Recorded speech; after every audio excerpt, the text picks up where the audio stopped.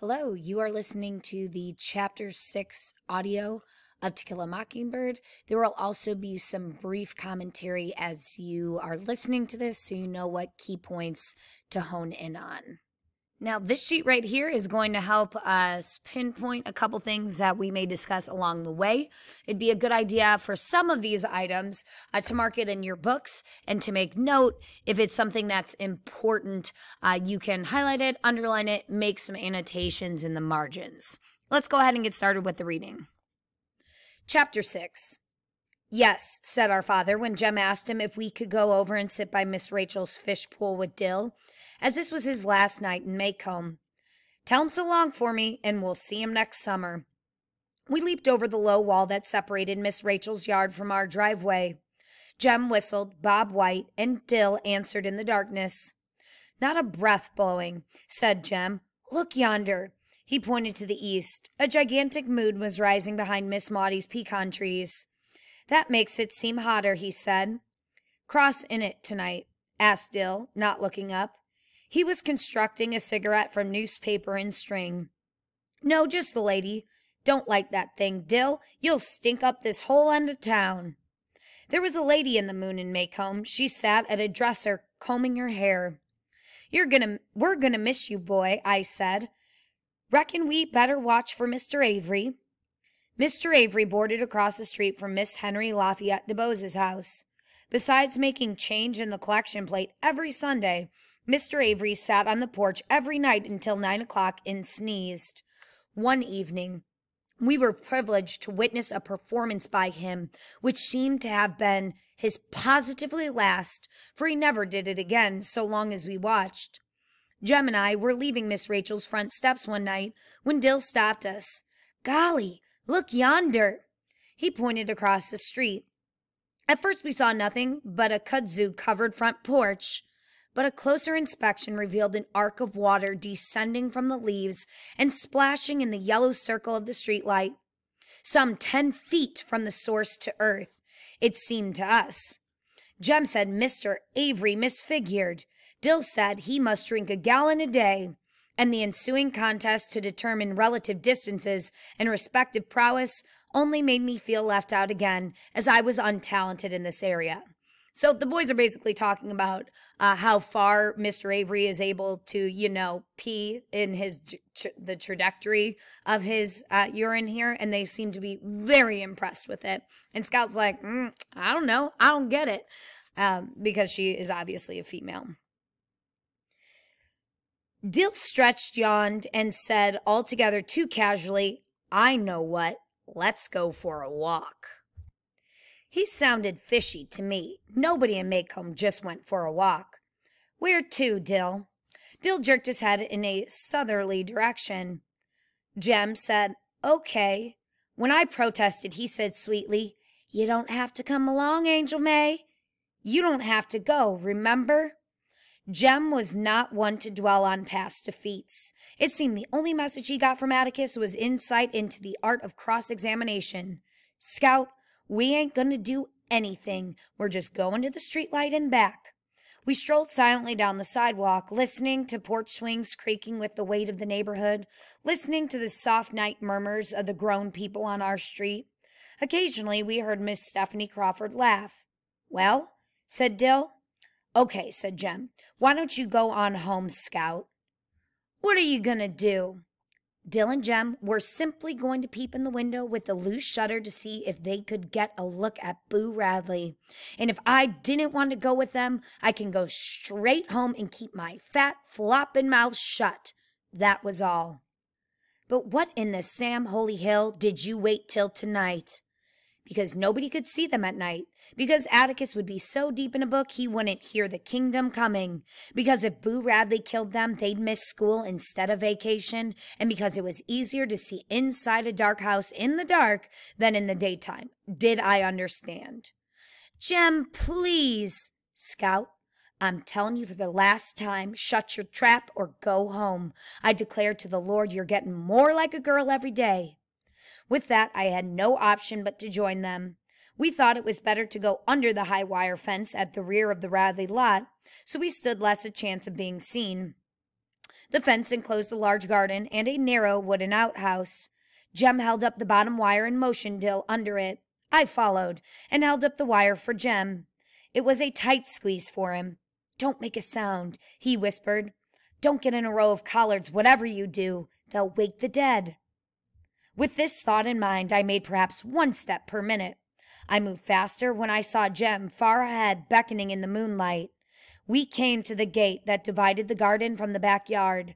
Jem touched it. The gate squeaked. "Spit on it," whispered Dill. "You've got us in a box, Jem," I muttered. "We can't get out of here so easy." "Shh, spit on it, Scout." We spat ourselves dry, and Jem opened the gate, slowly lifting it aside and resting it on the fence. We were in the backyard. The back of the Radley house was less inviting than the front. A ramshackle porch ran the width of the house. There were 2 doors and 2 dark windows between the doors. Instead of a column, a rough 2x4 supported one end of the roof. An old Franklin stove sat in a corner of the porch. Above it, a hat rack mirror caught the moon and shone eerily. Said Jem softly, lifting his foot. "'S the matter?" "Chickens," he breathed. That we would be obliged to dodge the unseen from all directions was confirmed when Dill ahead of us spelled "God" in a whisper. We crept to the side of the house, around the window with the hanging shutter. The sill was several inches taller than Jem. "Give you a hand up," he muttered to Dill. "Wait, though." Jem grabbed his left wrist and my right wrist. I grabbed my left wrist and Jem's right wrist. We crouched, and Dill sat on our saddle. We raised him, and he caught the windowsill. "Hurry," Jem whispered. "We can't last much longer." Dill punched my shoulder, and we lowered him to the ground. "What do you see?" "Nothing. Curtains? There's a little teeny light way off somewhere, though." "Let's get away from here," breathed Jem. "Let's go around and back again." "Shh," he warned me as I was about to protest. "Let's try the back window." "Dill, no," I said. All right, so quick pause here. Basically, the kids, they know they have one last opportunity to try to see Boo Radley before Dill leaves for the summer. They're sneaking into his backyard, but there proves to be a lot of obstacles, including they have to crawl under a fence, the squeaky gate, chickens. There's a lot of things going on, and it's becoming very clear that it's going to be hard to get out of here easily, and Scout points that out. She does not want to be here in the first place, but she was called a girl and felt threatened and was like, you know what, I'm just going to go to show them wrong. But clearly she feels uncomfortable being here. Dill stopped and let Jem go ahead. When Jem put his foot on the bottom step, the step squeaked. He stood still, then tried his weight by degrees. The step was silent. Jem skipped 2 steps, put his foot on the porch, heaved himself to it, and teetered a long moment. He regained his balance and dropped to his knees. He crawled to the window, raised his head, and looked in. Then I saw the shadow. It was the shadow of a man with a hat on.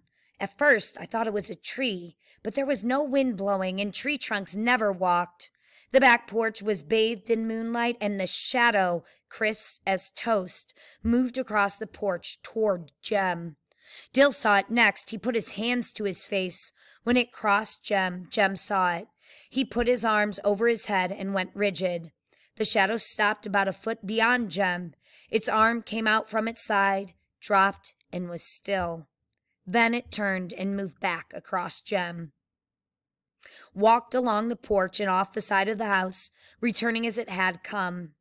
Jem leaped off the porch and galloped towards us. He flung open the gate, danced Dill and me through, and shooed us between 2 rows of swishing collards.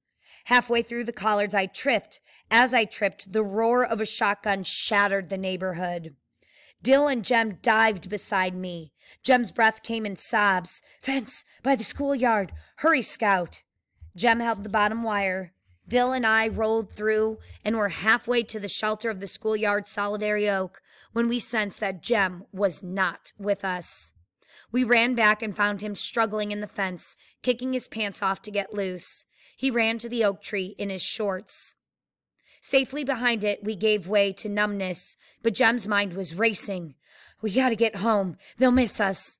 We ran across the schoolyard, crawled under the fence to deer's pasture behind our house, climbed our back fence, and were at the back steps before Jem would let us pause to rest. Respiration normal, the three of us strolled as casually as we could to the front yard. We looked down the street and saw a circle of neighbors at the Radley front gate. "We better go down there," said Jem. "They'll think it's funny if we don't show up."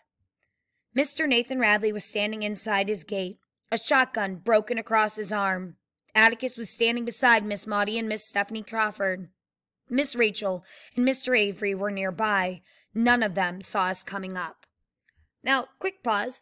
We know that Jem could not get through the fence and his pants get stuck, so he ends up having to take his pants off and squirm his way through to get out of this entrapment here. And he now is just wearing his boxer shorts as they're approaching this group of adults. But they know if they don't show up that it's going to look shady and they're going to suspect that it was maybe the kids in the Radley backyard. We eased in beside Miss Maudie, who looked around. "Where were y'all? Didn't you hear the commotion?" "What happened?" asked Jem. "Mr. Radley shot at a Negro in his collared patch." "Oh, did he hit him?" "No," said Miss Stephanie. "Shot in the air. Scared and pale, though. Says if anybody sees a white around, that's the one. Says he's got the other barrel waiting for the next sound he hears in that patch. And next time, he won't aim high, be it a dog or Jem Finch." "Ma'am?" asked Jem.